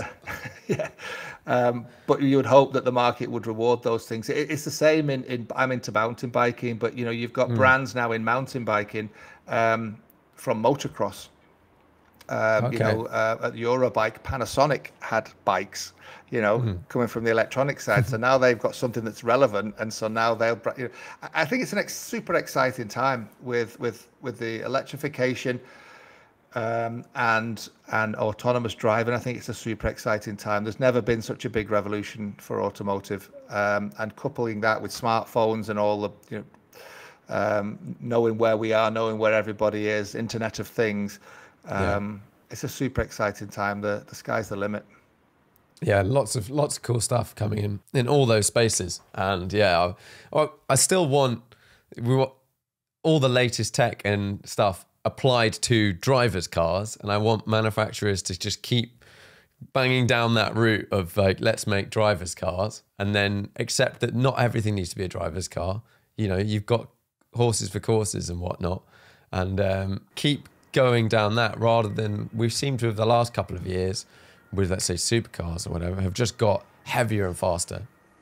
or not even necessarily faster, just like heavier and more power, and it's the power number, and you drive the stuff, and you're like, it's not that fun.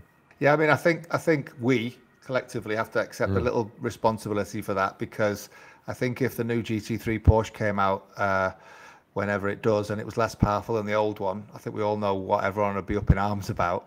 I mean, you and I maybe not. If it was lighter, yeah, well, I'd prefer that. I'd prefer that, and I think the purists would probably say the same thing. I know the guys who still find the original 996 GT3 their favourite of the GT3 cars. They'd recognise that. World Rally cars have had electronic diffs, so these are mechanical diffs which you can adjust electronically. Formula One's got electronic diffs. No one criticises that. Well, 2 electric motors, 1 to each rear wheel, gives you the world's most infinitely adjustable sky's the limit electronic diff. So there's no reason why this new technology can't make drivers' cars even better drivers' cars. It doesn't have to be applied to, giving them a silly range or doing, let's be honest, what most cars are for, which is transport. So it's clear, it's obvious that that's the way that it's always applied, because for 99% of the people and 99% of the time, and even for you and I, transport is transport. But it is absolutely possible to take the new technology and apply it in ways that make our drivers' cars better. And I'm convinced that the future is electric motors driving our driven wheels. I think the big question mark is the electric motor getting its power from a battery? Is it getting it from a fuel cell? Is it getting it from a little gas turbine that's running on ethanol? Is it getting it from an induction strip built into the highway? Are we having laser beams from satellites in space putting the power into the vehicle? I mean, that's all still to be decided. So when people say, you sure electric cars are the future, the batteries are too heavy or whatever, electric car doesn't necessarily mean battery. It can mean all kinds of things, but I'm convinced that the internal combustion engine will eventually get replaced by the simplicity and elegance of an electric motor. Yeah, a motor one on each wheel is, for example, an incredibly elegant way and simple solution to moving something.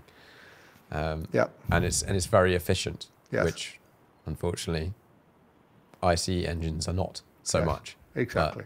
But then it's the power source. Yes, that's the problem. Exactly. And something will happen, and it won't necessarily be the best or the most efficient that will win. You remember, I don't know if you're old enough, Sam, but do you remember VHS and Betamax video? I remember VHS. I don't remember the battle. You're right. There you go. So Sony wouldn't let anyone else use their technology, I think, unless they paid. Whereas Panasonic, it was almost like, it was free.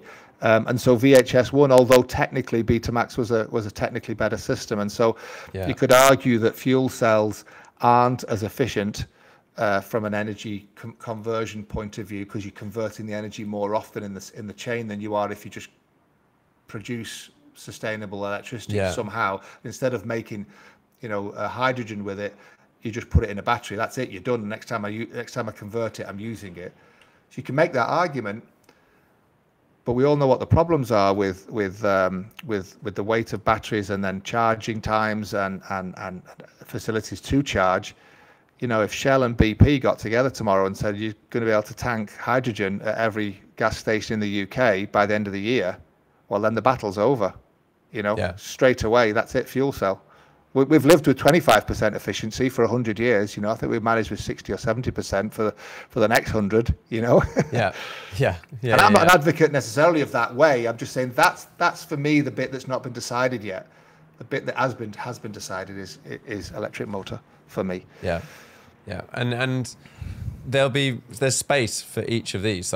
In your, whether it's a small city cars that are being remotely controlled and they drive around and they pick you up and then they go and park themselves and they charge back up again, electric works very well. Yes, exactly. For your truck that needs to just do whatever it is, 1,500 miles and then refill in not very long and then do the same again, hydrogen is a better solution. And these sorry, just finally on that point, and these new sustainable fuels, I know Porsche working hard on that, and that might be the way that our cars like Mono, classic cars, maybe that's the way that they can still have internal combustion engines, where I'm not trying to get the most efficiency, because I'm not trying to go the furthest I can on every drop of energy. I'm after an experience. I mean, what's efficient about skiing? You know, these huge machines that just take people up the top of a hill to slide back down. You know, so you don't always have to make the efficiency or the, you know, those kinds of arguments. I think it's absolutely okay to say, I'm doing this for the fun of doing it. And it's more fun if I've got an internal combustion engine. I accept that I don't want to, you know, I want to minimize my impact on the planet. And if I can do it in a sustainable way, then fine. So if I end up with some kind of sustainable, you know, green fuel that goes through my 342 horsepower 4-cylinder, then fine. I won't enjoy it any less for that. I'll enjoy it more, probably.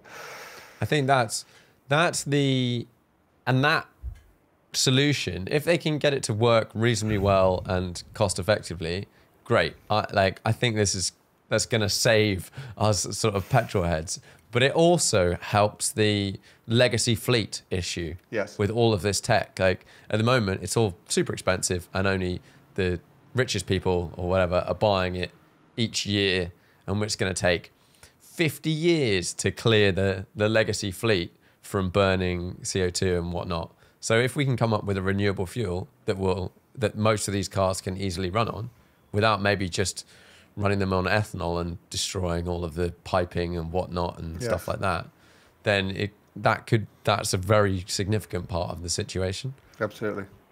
And you know, people talk about how is a you know, a classic car or a car that's, let's say, focused just on driving and is human controlled, how's it going to interact with all these autonomous vehicles? Well, maybe it's just a little black box, and you put it into your Jaguar E-Type, and all it's just doing is just reporting to the Internet of Things that every other autonomous car around it understands, you know, and the moment you touch the brake pedal, it just reports that you're braking and the force at which you're braking. So all the cars around you are aware of it. I don't see any reason why that couldn't work. No, and I think we've got enough sort of like history sort of in the country where I think we'll let people, hopefully for a long time, drive their old car. But if you've got a classic car in that scenario and it's not intelligent, you can probably drive anywhere and everything will just get out of the way. Well, I mean, now I'm thinking about it. I mean, we're all autonomous. Yeah. And we drive around in a world of autonomous humans. I have no idea what the guy's going to do in front. No. You know, the first I know that he's braking is when he's pressed the pedal and the lights come on. Then I have to react to that. Then I've got to lift my leg off the gas and I've got to start braking. Well, an autonomous car could do that quicker. It'll report the moment he touches the brake pedal before the vehicle's even actually started to decelerate. And at the speed of light, the car behind will know. So I don't see any reason why it wouldn't still be safer, you know, than hundreds and thousands and millions of individuals doing whatever they want, where no one has a clue what they're going to do. We just make kind of educated assessments based on our experience of driving on the road. It's like, oh, the body language of that car, you know, I'm in the fast lane, I'm doing 150 on an autobahn, and that car's wandering out and he's coming up behind a truck. I think he might come into my lane, so I'll slow down. So we're doing all that all the time. So I don't see that as being a big problem. Yeah. It's totally possible. I think one thing that humans sort of underappreciate, or in this sort of autonomous thing, is how good we are at picking up all of this information. Like, we are so much better than a car at the moment. Like, exactly. You know, I mean, there was the famous one with the, you know, autonomous cars being fooled by a bicycle that's on the back of a car being transported, thinking it's a bicycle that's about to come into their lane. Things like that. That's when you realize, you know, we're in awe of how sophisticated these systems are, and they will get there. There's no question about that. Oh, yeah. But you do forget how good we are at assessing our world and understanding our world. And it's those things, those really small things. I'm endlessly surprised about, like, driving down the road, and you look at a car and you go, something off with that car.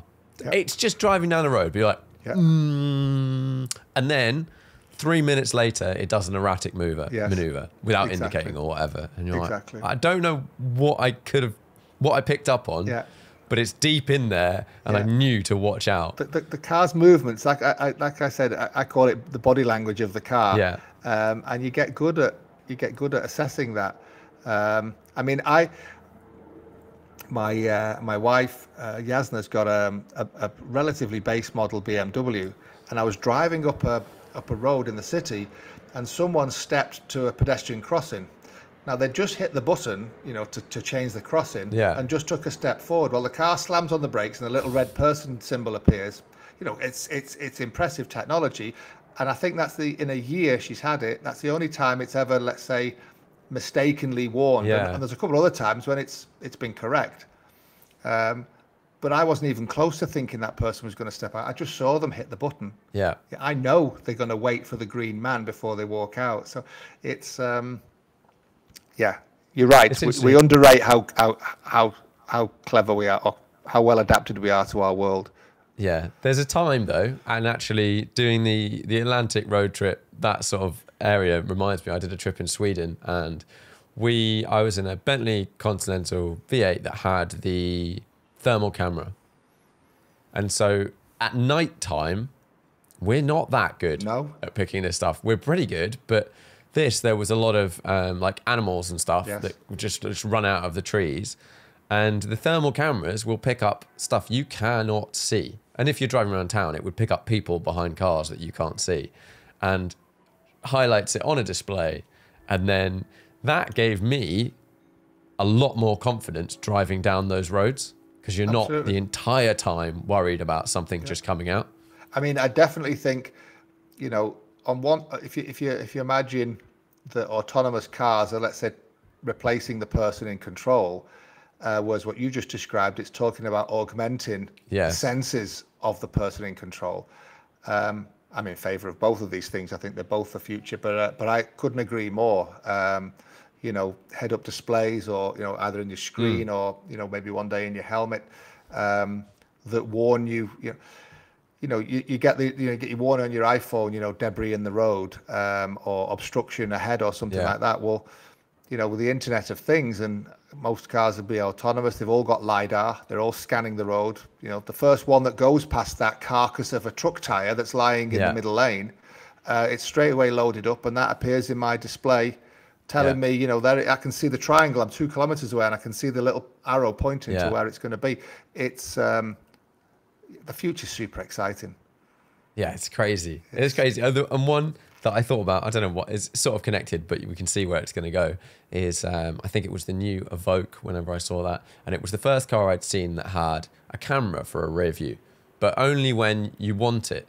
And I was like, that seems stupid. And they're like, yeah, but if you fill the boot full of luggage, you can't see out the back. And I was like, actually, there are so many cars I've driven that you can't see out the back. Yes. And then where does that then go? There's so many cars that you can't see out the side. But like you said, you wear glasses, so you could be wearing glasses, and that could allow you to see through the car. Exactly. Well, I mean, I don't know if it's a rumor or if it's been published yet, but I've heard, modern jets in the head-up display, if they look down, they don't see their legs. They see the view as if they're not there.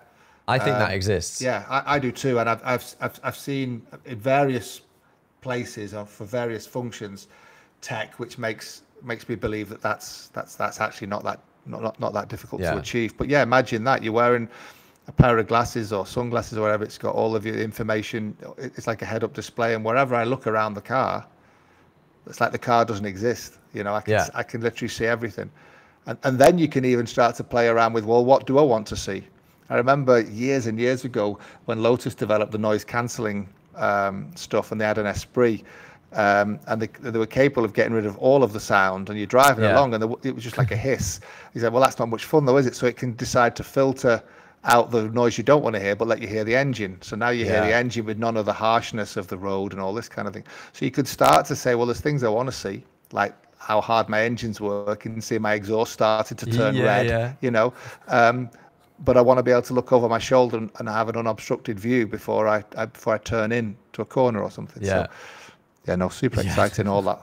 It's cool. What is the most interesting car to you at the moment? Nothing springs to mind.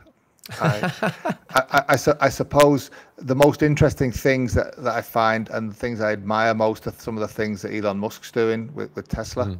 I have to say, I'm not a great fan of the design of the cars, and or inside or out, but this completely fresh approach and the way that they update software and run things in ghost mode in parallel and learn with machine learning, all that. But I don't want to sound like an old fudder, but I don't know, just every car's more powerful and heavier than the last. It just feels like we're going in the wrong direction. I even feel like, to a certain extent, electric cars are going in the wrong direction. I remember when I first started at Mercedes, I think the S-Class was just over 2 tons. I remember chatting with the engineers, and they were putting more and more stuff in, and I said, well, let's say you're 100, we're not 100 kilos, but let's say just for easy numbers, you're a 100 kilo person. You're 5% of the weight of that 2-ton car, and we're only getting 25% of the energy we release from our fuel because of all the inefficiency of the machine. So, the energy required to move me from A to B is like 1.25% of the energy that we're using, and that just doesn't seem sensible in any world, whether it's a polluting technology or not. And the idea, electric cars are getting heavier and heavier because there's such a focus on range, and I get that. I mean, range anxiety is probably, and the charging it while you're in your journey, they're probably the 2 biggest obstacles right now. But it just means you've got, I don't know what does a Taycan weigh? 2.5? 2.4? Right. Something like that, yeah. With a 55 kilogram Yeah. housewife taking a 5-year-old to school in it. It's just, even if it's clean technology, it seems crazy. And you've got to make that battery it's a little bit like the guy who goes to work in an estate car all year round, because once a year he needs to put the wife and kids in and go on holiday. If the modern world should be, well, and it will be different. He'll go in a 2-seat Smart to work, and he'll order up a big car for the holiday. So I think that is the right direction. But lugging around 2.4 tons of car, I think it's a 900 kilogram battery or something. Lugging that around most of the time just so you don't worry about the 1 or 2 times you go on a long journey that you can make the journey. Just doesn't seem sustainable. And so when you say what do I find the most interesting, I find myself thinking I'm just disappointed in. I admire the technological solutions that all these companies come up with, but from conceptually, it just seems like we're going in slightly the wrong direction with our sports cars and with our regular cars. There's still too big a focus on not the right things, I feel. But I mean, what do I know? Like I say, I mean, a successful product, the Mini, I don't like it. Yeah, I never will, but the majority do. So, I don't think they do as much as they used to. I think the Mini, when the sort of Mini came back out again, whenever that was, 2006 or 5 or somewhere, it was small-ish. And everyone loved it for being small. And then there was this sort of feedback loop. Well, what would you like from the next Mini? And they're like, oh, well, I'd like to be able to, when I go on long journeys, put more luggage in it. And like, okay, let's make it a bit bigger, etc., etc., etc. And then it's massive. Whereas now, you look at it and it's not a small car, so you're not buying it because it's a small car. It's just a car. So people buy Fiat 500s, which is still a small car. And they sell a lot of Fiat 500s. I think they would sell more Minis if the Mini, maybe you can have 2 cars or whatever, a big one and a small one, but still have a Mini. It's interesting, isn't it? Because, and I accept why they did it, and they've done it. They're a business, and they've done it because they need to be a sustainable business, and it needs to work. But I don't know if you remember, way before we actually had the Mini, they were experimenting with various concepts for what the next Mini or what the new Mini could be, and there was a series of concepts called Spirit. Do you remember them? It's a long time ago. I think there was a 4-seat version and a 2-seat version. They didn't look like Minis, but they were Mini in spirit, in concept. It's a long time since I've seen them, so my memory might be playing tricks on me, trying to make a round hole fit in a square peg or whatever, all the way around. But I'd have admired that more and say what was revolution about the Mini, and it was great packaging, and it was at a price that everyone could afford, so movie stars could show up at a movie in it, and a 17-year-old could take a driving license in it. But I accept that people wouldn't have. There you go. I mean, there's probably got more in common with a smart car than it has with looking like a Mini. And I accept the reasons why they did it, but I wish we lived in a world where that approach was rewarded, that innovation, and that that approach. Yeah, that approach. Have you seen the Citroen? Is it the Citroen MI? And there's another one. There's a Renault something. They are. I think it's the MI. Citroen Me. Amy. That's the one. Yes, I know that car. Yeah, it's visually challenging. I know, but it's a cool concept, though. It's a cool concept, exactly. And the idea of the doors being the same door on each side. Yeah, they're the approach. They're the approaches I admire. I like, and I would drive that. And I think, if that turned up autonomous and you jumped in it, just you and your girlfriend, and went down to the pub, and then it headed off to pick someone else up, fantastic. Wouldn't that be great? And instead of, this looks a little bit like a car that was cool in the 60s. But otherwise has nothing else to do with it. Yeah. Sorry to go on. Anyone who's got a Mini, I'm not bashing. It's just a great example. Yeah. No, this sort of ties into something else that I've sort of banged on about for a while. But that concept I love, because I absolutely go, why am I driving around a massive car day to day if I don't have much stuff? And we have a Peugeot E208 that we use around town. And that is actually still too big for day-to-day in most of the sense. Yeah. But we have this problem in the sort of luxury car market where luxury cars are big cars. And if you want the nicest car a company makes, it's the biggest car they make. Yes, I agree. I agree with that. I mean, these electric smart cars here, one of the fun, it completely frees you from any parking anxiety. Firstly, because you park anywhere for free. And secondly, you can park at 90 degrees to all the other cars that are parallel parked. Yeah. So you just back it up to the curb in a space that nothing else could fit in. You can fit it in a space that even it couldn't parallel park in. And just there's always somewhere to park. And the great thing is even if you park it somewhere maybe you shouldn't, it's gone 5 minutes later anyway. So, but I agree with that. I think Smart tried to. I think they started with a really interesting. They were called the Micro Car Company originally. I don't know if you remember that far back. They were called the Micro Car Company, and their product was a Smart, and they've now become Smart. Is a challenge we had because that's their logo, isn't it? It was like a little micro. MCC was the car company, and Smart was their first product. But as a lot of my colleagues in marketing told me, if you've only got one product, you become, your product becomes your brand, and that's something we've worked hard at, with BAC to make it clear. This is the brand and this is the product, because then that opens the door that we can do almost anything in the future. If our brand became mono, then that kind of closes some doors for us. Anyway, that was a little aside, but the original idea was that it had this, the silver kind of, whatever this tritium or whatever it's called, cell, which was meant to be safe, and then these plastic clip-on body panels. And the idea was you could have a black one, which the guy, the dad in his suit runs to work in, and on the weekend the girl puts some pink ones on with some, I don't know, Hello Kitty or whatever. I'm exaggerating, of course, but she clips them on, and then it's her little runaround, So that was the idea. But you're right, there's an element of prestige. I must admit, if you see somebody here in Stuttgart in a smart car, you don't automatically think he can't afford the bigger one. Do you know what I mean? Yeah. Like you would if you saw him in a Cayman. You'd probably think if he could, he'd rather have a 911. Yeah. If he's in an E-Class, he'd rather have an S-Class if he could.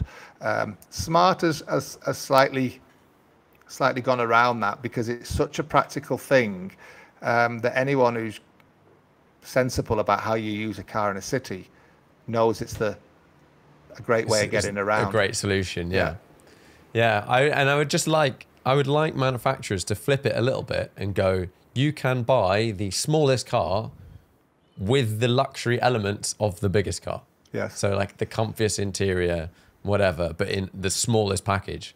Like it's why cars like a Audi RS3, they sell loads of them, because people are like, I want an A3, but I want the one with the nicest stuff, and it's got a better sounding engine and whatnot. But like, they sell the sort of the most expensive version of the smallest car, whereas actually they probably sell nowhere near as many RS, like A4s in that sense, RS4s, Yeah.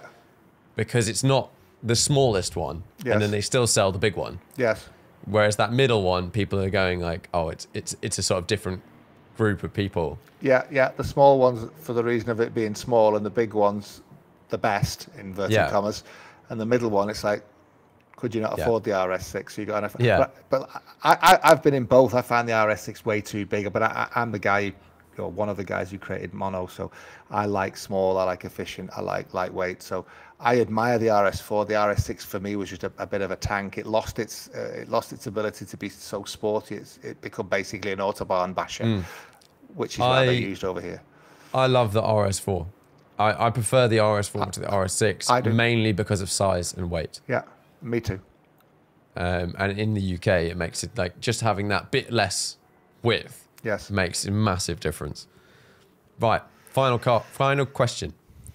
5-car garage, unlimited value. Right. Well, I want a comfy car for going away with the family, and it's also going to be able to tow a mono in a trailer. So that'd be something like, I like the Velar, something like that. I'd have a mono R, of course. I'd have an i3. I was at Salon Privé and I fell in love with the Aero GT from Eagle. If I'm going to have a classic car, because ultimately your classic car is never going to be the performance of a modern car. So I don't need it to be, the most extreme classic car it can be. It might be that, or it might be something like an Espada. 4-seat, stylish, cool, a little bit sporty, but not going to break any records. And probably something like, Series 2 Land Rover or something, with a soft top, with the sides rolled up. So and try and tick all the bases with that 5. But that really was spontaneous. I'm going to kick myself out. Why didn't you say the McLaren F1? Why didn't you say this? Sergio, the Pininfarina Sergio concept car, I could, with proper consideration, I could do some really slick sounding choices for some slick sounding reasons, but that was literally just from the hip. No, I think it's good. And I like how sort of real that is. Someone asked me the other day, and in my 5-car ultimate garage, I had a small electric car. And I'm like, I can't believe I'm even saying this, but no, absolutely. If you said to me, you've only got 5 cars, I'm always having a small electric car. Yes, now. Like, did I say i3? I said i3, didn't I? You did say i3, yeah. Exactly. That'd be, and I know it's not as easy to park as the Smart. I'll take that for the fact that I find it in lots of ways just an even more compelling thing. I'll accept that it isn't quite as easy to park as the 2-seat Smart, and I'm in a family of 3, so you need a bit more space. Cool. Well, thanks very much for coming on the podcast. It's been a pleasure.